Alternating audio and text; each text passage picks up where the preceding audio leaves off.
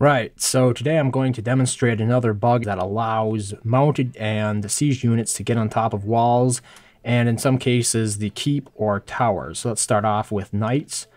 Place a couple knights down. Now normally they can't get out here, but if we select them with an archer, now they can get out there. And to get out there, they'll walk on top of the keep because that's currently the only way out of this castle. As you can see, this won't work if you use a gatehouse. It has to be stairs. And once they do that, you can also leave them on top of the keep. So I could stop them up there and use them to defend the keep. Now, there are some limitations to units like the horse archer. If you put the horse archer on the keep, it will not fire on enemy units. And another interesting thing is in regards to the siege units that you can actually move on top of the keep. Aside from the shield, which normally can go on top of walls and towers, if you get some engineers there. If you manage to put a siege weapon on top of a tower or the keep, it will disappear. So I'm going to send this archer. I've already set this little place up here. There are stairs going in, stairs going out, and the only way to get inside is by walking up the stairs. So of course the siege unit follows that one, and once it hits the tower, it disappears entirely. It's gone. Now, the same will apply to the keep if you're trying to do that. So you're not going to be able to put siege units on top of towers or the keep, but you can put them on top of walls. So here I'm going to stop the ballista once it hits the walls right there, and I'm not sure if you can see it all that well, but right there it is, right on top of the wall, and it will fire. So if I put down an enemy unit, let's just put down something that's not going to cause too much damage.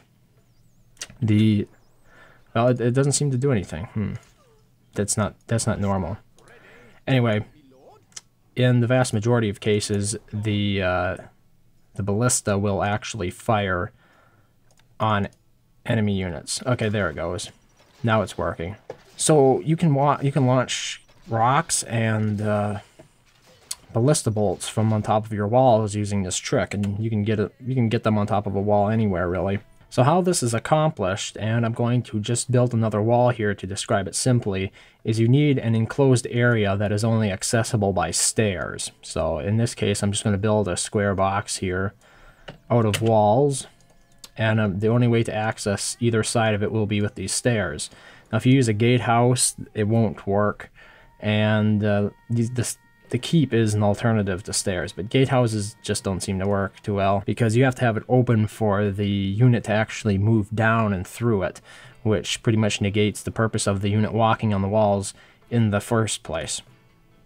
So then we need one mounted unit, or any unit that normally doesn't go on walls, as well as a unit that can go on walls.